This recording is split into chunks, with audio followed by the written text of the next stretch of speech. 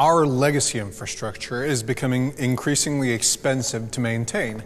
Moreover, it's not flexible nor scalable. This sounds interesting. Hello, Adam. We were just about to discuss how to eliminate the last legacy system in our company.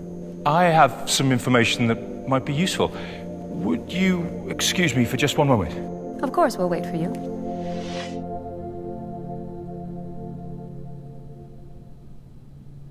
IT optimization. Is everything okay, Adam? This is an area we've not spent quality time collaborating on. Can we go over it now in detail, please? Of course, but instead of explaining it, it would be better if I showed it to you. Please put on your virtual reality glasses.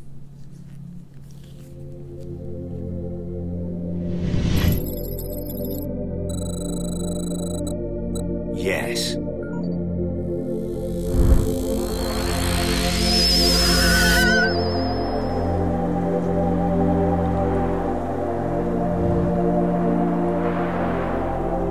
NTT, where have you brought me to? I have brought you to a metaphor. Nowadays, all the information is virtualized in different clouds that users can access from anywhere. So where's the legacy now?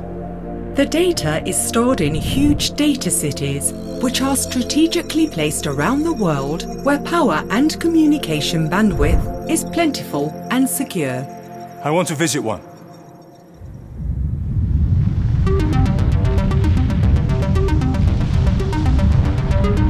Welcome to the heart of a data city. Miles and miles of streets, avenues and squares where all human knowledge lives. All the supply is orchestrated harmoniously in an autonomous and coordinated way. Here, all the demand is activated and deactivated in real time. Everything is alive here, everything flows, and it is all connected. This passageway seems never-ending.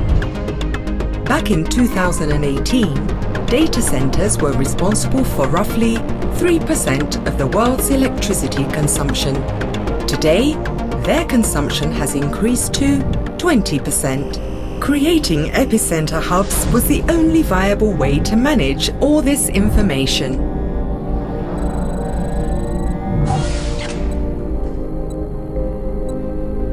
Okay. IT optimization, got it.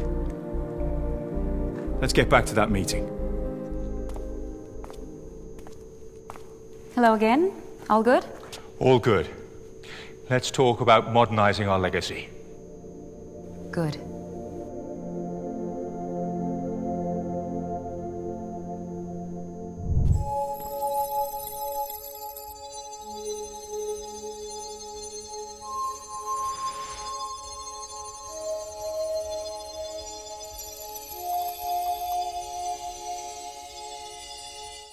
When we talk about the digital transformation, then the cloud transformation is one of the most obvious and most relevant ones, especially at the beginning of their journey.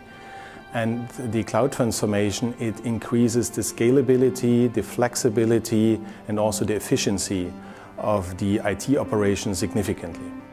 So now we have to move from this idea of this perimeter that we can guard over to this idea that we need to take a data-centric approach.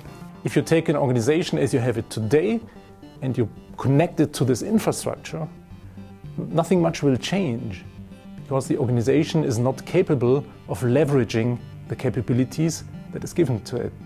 Our legacy infrastructure is becoming increasingly expensive to maintain. Moreover, it's not flexible nor scalable.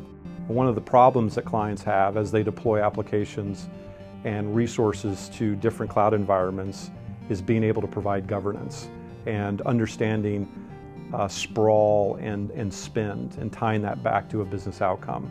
And so we help provide that governance layer across all multi-cloud environments. This orchestration layer can take out the complexity from the application development so that in my vision, a developer who is working on an autonomous vehicle can actually focus on developing features and is not slowed down by ensuring high availability or by establishing cloud interconnections. We can take advantage of technology to do that. Products and solutions that are in the cloud, we can take advantage of different ways to develop software that are lean and agile, and that's really changed how businesses see IT. The data center of the future will consist of multiple data centers all in one area, building out and becoming, in fact, a city of data centers. In the future, and the future has already started, the digital transformation will provide further opportunities for IT optimization. For example, artificial intelligence or robotics will significantly improve the efficiency of the different IT services like support desk services, and they will also help to improve the quality of our services, for example, by completely reducing the risk of any failures in the data center area. Let's talk about modernizing our legacy.